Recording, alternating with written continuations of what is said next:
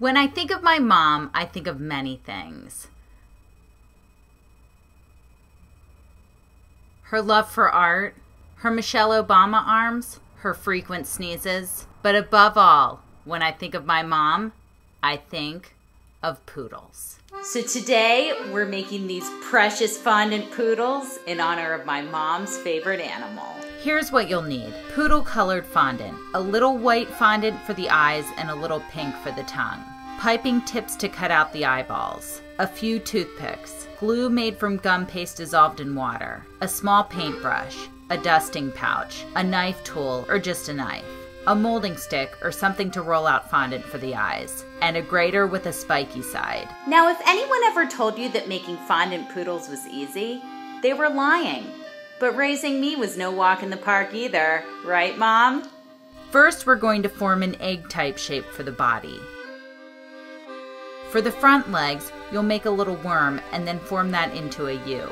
A disc shape creates the back legs. Brush glue on the legs and attach the body. Use the knife to make a small indentation where the back legs would be separated. Now turn it around and do the toes.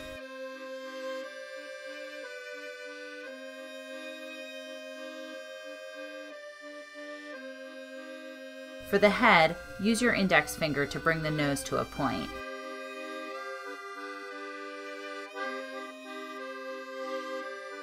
Form a piece of fondant into a surfboard shape for the ears and cut it in half. Pinch each ear at the top and attach it to the head.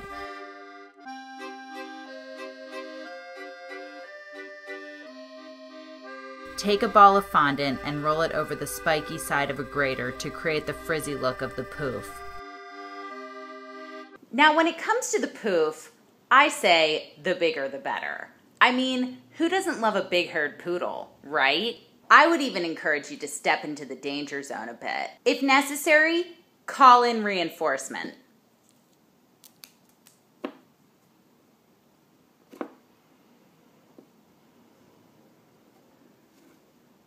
All better. Roll the tail into a light bulb shape using your index finger.